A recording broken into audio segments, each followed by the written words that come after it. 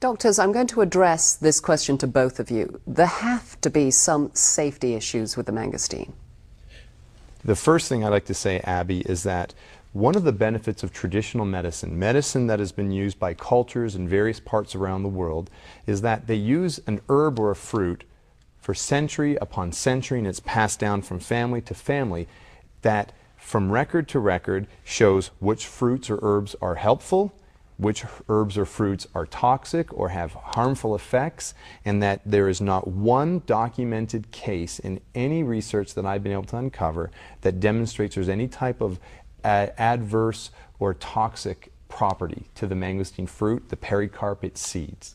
I slipped on one on a sidewalk when I was in New Zealand, and that's about the closest I've come to seeing damage. Now, people can have allergic reactions to this fruit just like they can to any other kind of fruit, but in the reported reactions, they've been restricted to cutaneous manifestations, nothing that is life-threatening.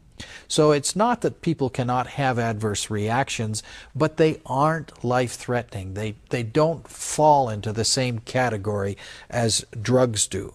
And, you know, you just have to wonder, why would you ever use a drug which has the potential for disaster when a mangosteen or a fruit or some other edible element that is in nature could possibly give you the same kind of an effect? That's the question I ask over and over. Right. And my dad used to tell me when I was a little kid growing up to trust in God but tie up your camels. And so if you really want to make sure that things are safe, what we did is direct 2 studies that were toxicity studies done with laboratory rats, megadosing the mangosteen fruit in different concentrations to a group of rats over a month. And in macroscopic and microscopic examination of the tissues of the rats, there was nothing that showed any type of pathological manifestation. The only change in behavior that was noted was that the rats were running out and sharing their mangosteen with friends. Which brings me to the next question. I think everybody's thinking of stockpiling the mangosteen right now. Is there a limit to how much we should be taking? Well, you know, with the rat studies, there were no toxic limits. When you do studies like this, you try and establish some dose at which the animal or the person that you're using with is going to have adverse effects. We didn't ever find that toxic level.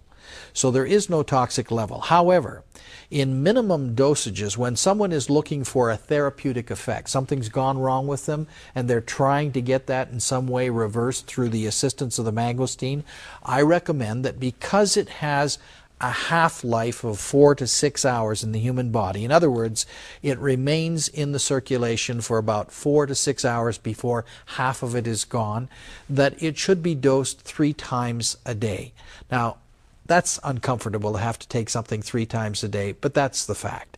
And you would start with at least 1 ounce per dose, 30 ml for those who may be in a different system than we have here. And you could go up from that. There is no upper limit. More may be better. It in fact appears to be that way in very serious conditions such as cancer and major ailments. People take much more than 1 ounce 3 times a day. However, when you're looking for the benefits of prevention, a single ounce a day seems to be all that you need. Well, everybody hates to hear that C word, the cancer word. It certainly is a terrifying description. Nobody wants to ever hear it, Dr. Templeman, but I know that you believe that the mangosteen can really help in that direction, certainly with tumors. Well, in fact, what I wrote in the Mangosteen, the X Factor, was that it was an anti-tumor effect. And here again, we have to go back to the idea that we're working in petri dishes with cultures of human cancer cells. So, taking human cancer cells from breast, from lung, from liver, leukemia, which is of course a blood type of cancer, and I know that there is a research project going on right now with ovarian cancer. Using these cancer cultures, we have incubated them with the xanthones from the mangosteen, and in no instance has there ever been a failure. In other words, the mangosteen has either killed or it has inhibited the growth of all of the cancer cells to which it has been exposed.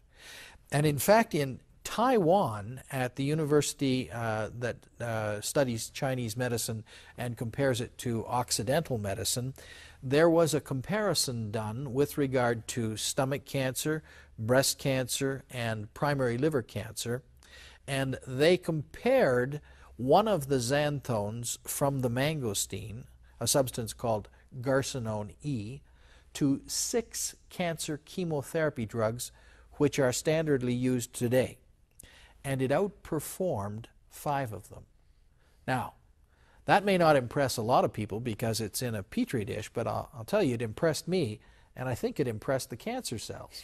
So I really do believe that there is reason to be optimistic about this in the use of cancer therapy. However, I would never recommend that anyone stop their standard cancer therapy, whether they're receiving chemotherapy or whether they're having radiation or any other type of cancer therapy, in favor of this. I would suggest that it be added to it, and that when some outcome comes, who cares who got the credit? But I have seen remarkable things happen with regard to cancer when folks have used the mangosteen as well as everything else at their disposal. Doctor, I think you have everybody's attention now. Yeah, you mentioned that it was a scary word, the C word, the cancer word. I believe the reason why it's so scary is that you could ask any physician and find an oncologist, that's what they do for a living, and ask, what is a cure to cancer? There is none. And there is none. And I know oncologists do the best job they can with the drugs that they have, but there is still to this day no cure for cancer. And there is comparing the number of mortality, the mortality rate. The percentage mortality. Yeah, percentage mortality rate 30 years ago to 2004, it's about the same. We're talking about the 4 big killers. We're talking about colon cancer, lung cancer, prostate cancer, and breast cancer. And yet you look at something like an herb, what else can there be in nature that can help? And that's why I believe that even though these are done in a petri dish, these studies that Dr. Templeman mentioned have all come out in the past couple of years, published in peer-reviewed journals, and that there are anti-tumor properties to this, and there's still a lot of study to be done. There's a lot of promise in this fruit. You certainly have a lot of people's attention right now. Dr. Morton, I have to ask you, can one fruit just be a cure-all? No. Abby, I don't believe any fruit or herb or drug can be considered a cure-all. There's no such thing as a silver bullet when it comes to medicine. But in saying that, the mangosteen fruit has been used for numerous types of health conditions in Southeast Asia, and centuries of experience and use for health conditions cannot be wrong. Plus, I like what Dr. Templeman said, and that is science is now just catching up with what people have already known. So for the past few years, I keep collecting journal article upon journal article that has demonstrated and has really demonstrated how the mangosteen fruit can work in inflammation in Billy's case, or as an antibacterial agent, or an antiviral agent, or an antioxidant agent.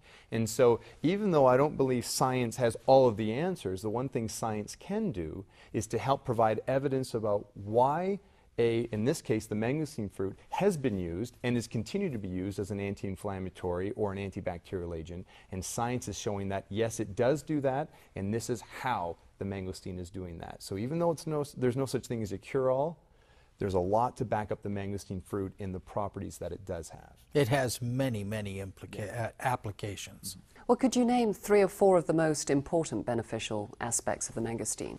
Some of the papers have demonstrated antibacterial properties in helping to combat, and then I should mention this too, Abby, these are done in vitro, in a petri dish for H. pylori, salmonella, Staphylococcus, Staph aureus, and even up to the mycobacterium bacteria, which is TB. And in vitro has been demonstrated that the xanthones from the pericarp of the mangosteen fruit have been able to kill bacteria completely within a petri dish. And that's very important in dealing with bacteria, because if you have any of the bacteria that survive, you now have bacteria that can then be get a resistance to whatever agent you're using to kill them. And the mangosteen xanthones have killed them completely. Other properties have demonstrated, as I mentioned before, antioxidants are extremely potent in dealing in preventative medicine, which is something that Western medicine does not really deal with that well. How can you prevent health problems like atherosclerosis? And antioxidants have been demonstrated to be very good in combating or preventing atherosclerosis. Mangosteen's fantastic for that. A science article that came out of of Australia a few years back demonstrated that in vitro using human blood cell lines. And then I'd say the big one is anti-inflammatory. As Dr. Templeman had mentioned, the xanthones from the mangosteen pericarpet have been demonstrated to stop inflammation in animal models and in vitro models, and that has been going over for the past 3 decades. Research continually doing that. And the xanthones have been compared to the medicines that I can write prescriptions for. And literally, I don't think there's a medicine that I can write a prescription for as an anti-inflammatory that would be more potent than the mangosteen xanthones. Well, Dr. Templeman, how can it also help, because I believe it can, patients who suffer from arthritis? Well, David has talked a little bit about the anti-inflammatory effect of this, and arthritis in its beginning stages is certainly heavily based upon inflammation. Not only arthritis, but many other diseases. And when arthritis actually takes control of a joint, and if we were talking about a rheumatoid arthritis, that's where the body has turned against the material of the joint.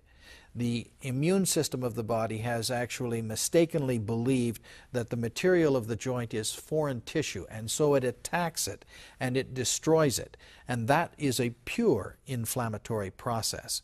So that when you give the mangosteen to people who have these problems, you get wonderful results. I had a golfer, a fellow who had actually earned his living by being a golfer, a golf pro.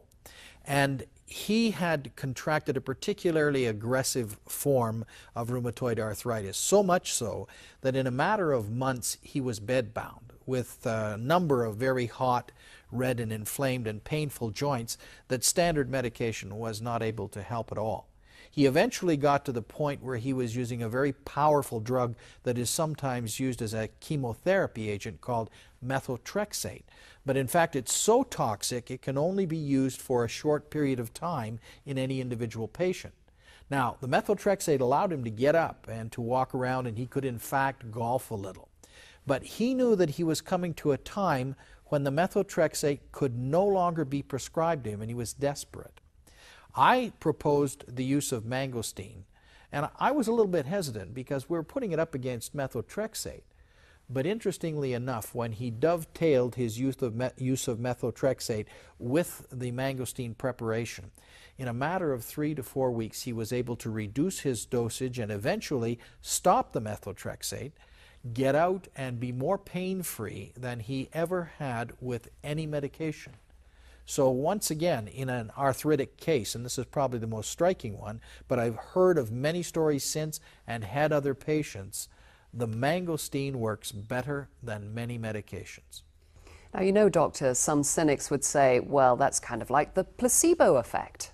Well, it is like the placebo effect, but as Dr. Morton was explaining, we have a number of animal studies, particularly when we're examining inflammation.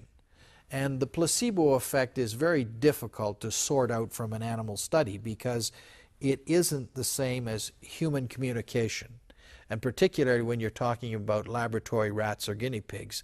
So while there is a possibility of placebo, but I'd point out that a placebo cure is a cure.